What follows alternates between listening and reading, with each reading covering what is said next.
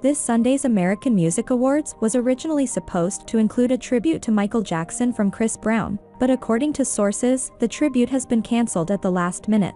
No official reason has been given for the cancellation. Chris Brown revealed his tribute performance dedicated to Michael Jackson at the 2022 American Music Awards was cancelled for reasons unknown. A report detailed behind-the-scenes drama that led up to the star-studded show, explaining why Brown's performance was allegedly abruptly blocked by Disney ABC shortly before the event. Brown wrote on Instagram that it would have been the AMA performance, but they cancelled him for reasons unknown. According to rumors, Brown would have opened the tribute with Under the Influence, one of his own songs.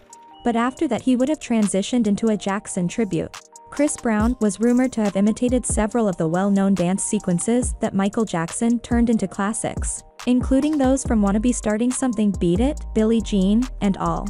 Disney wasn't opposed to Brown performing, it was just the pairing of this artist with this material that would be potentially radioactive and thus a non-starter, wrote Baloney, claiming that Brown was only up for doing his practiced performance and not switching gears last second, which is why he posted footage from rehearsals.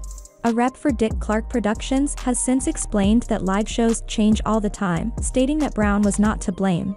Unfortunately, this element of the AMA didn't come together as we couldn't align on the performance. To no fault of Chris Brown, they said, according to Baloney.